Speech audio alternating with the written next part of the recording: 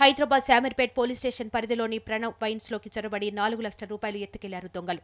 రాత్రి షాప్ బంద్ చేసుకుని తెల్లారి వచ్చి చూసేసరికి గల్లాపెట్టెలో నగదు లేకపోవడంతో పోలీసులకు ఫిర్యాదు చేశారు వైన్ షాప్ యజమాని.